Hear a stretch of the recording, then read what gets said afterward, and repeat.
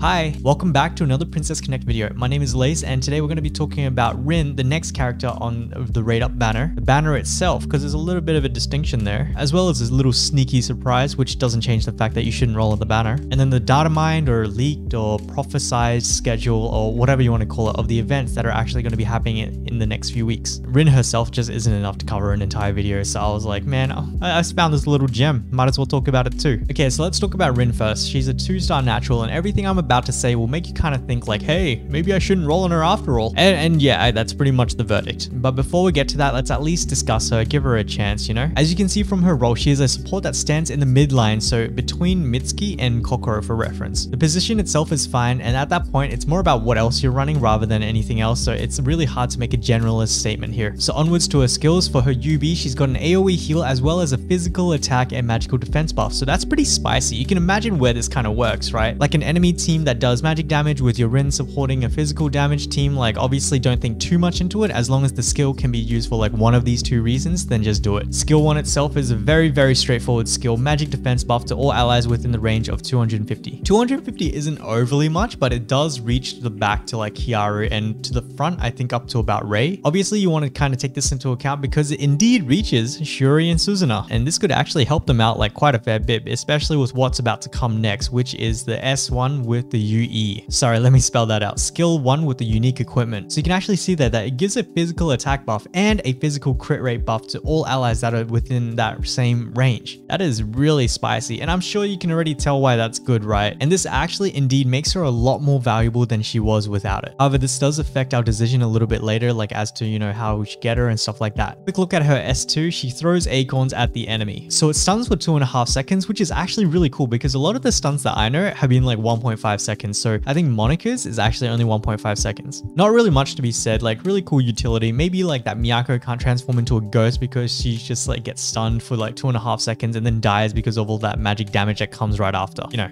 those kinds of things. EX skill, magic defense. For me, I value supports that can live, especially if they're like full supports. Like Saren, she's kind of supporty, but Rin, full support. In terms of this bond level bonus though, physical damage, it is what it is. Like it makes her heal a little bit more, I guess, but from her, I care less about the heal and more about like, you know, the big damage. The action pattern is quite good. It's a lot of skill casting going on. So a lot of skill 1s. It actually does that physical attack and physical crit rate buff, but again, only when she has the UE. Until then, honestly, she's okay. She's not really that great, not really a priority. On that note, don't roll for her. She's a 2-star first and foremost, so you'll likely get spooked by her eventually. Furthermore, she also becomes a part of the dungeon shop, which is like the most farmable currency in the game. Like super easy conclusion, right? Almost. So there's actually a chance that Makoto and Maho are actually Rate Up on Rin's banner.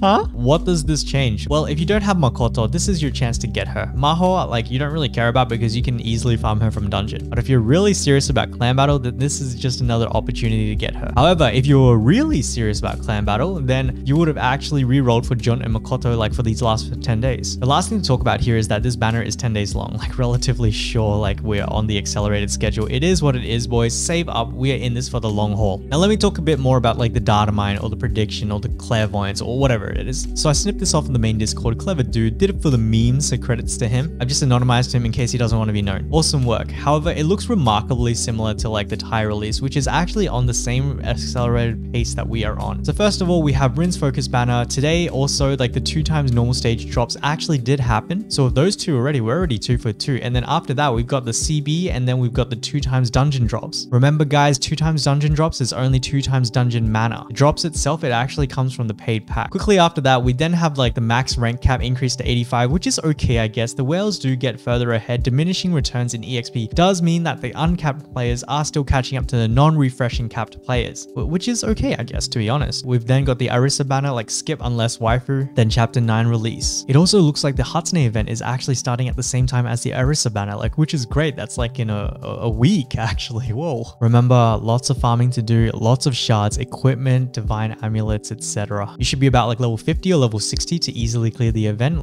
But I said before, you can easily get this in a few days. After that, we have another grotto event. Okay, I need those EXP bots. The Ayana banner, skip, and then CB2. Oh, that's actually That's quite a lot going on. All right, so here's my thoughts about them. I really wish that there was a 1.5 times EXP event before the rank increase or before the second CB. I think that this would just really help the official launch people, give them that semblance of like catching up, right? Like I said about the EXP, it's massive diminishing returns. So somebody that might get from 68 to 70 using the same amount of EXP, this other guy might get only from like 80 to 81. So you can see that if you're a lower level, you're actually going to be getting more levels overall as opposed to like somebody that's at a higher level. That's what I mean by diminishing returns, which is why it's not really a concern if like, you know, the soft launch players also benefit from it. So in that regard, I wouldn't be like too fussed about making the entire event like useless for the older players. Honestly, I think it's fine. And you kind of do want to retain those older players as well, right? Guys, also make use of this Hatsune event. Get that Shiori up. She's going to carry us the hell through CB for a little while. But other than that, I think everything looks pretty straightforward, to be honest. One last note, I guess, in terms of banners, especially because this banner and the squished CB, like CB normally was like 7 days or 10 days or something like that, and it's now 5 days. This all like kind of confirms the accelerated pace, and I just want to talk about that for a little bit. I think that the only standard banner that you should even think about rolling on is Kyoka, and if you're free to play, don't even look at her. Ilya, you kind of like must have 5 stars for her to destroy Arena. If you're an Arena player, no brainer. You get her and then you 5-star her, right? Yes, the big investment leads to a big reward of turning the Arena upside down.